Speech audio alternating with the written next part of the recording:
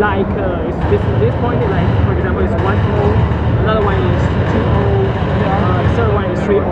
We are studying. Yeah, and you are the point you move around. Yeah, so compared with the static points, we can locate where you are in the virtual space. That's basically is how our headset works. Very nice. Okay, thank you. So can you expand the space indefinitely as long as you continue adding more? Yeah, we can. Actually, we can add more, but this time, why only this area? Because this game needs the area like this large.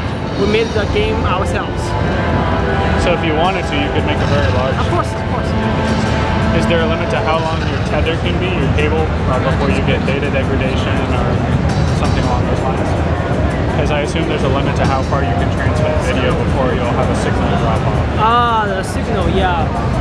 For now, the cable, we use the cable is that, you know, there's many other, lots of signals in this room. Certainly. Yeah. But like if you wanted to make a really, of course, long... you can use a wireless. We can make it wireless. Oh, okay, cool. So is the camera underneath the headset that's looking at the dots, the fiducial trackers? Yeah. Okay, cool. What's the resolution on the camera? The resolution of the camera? I'm not sure about the resolution of the camera, but I can tell you the screen.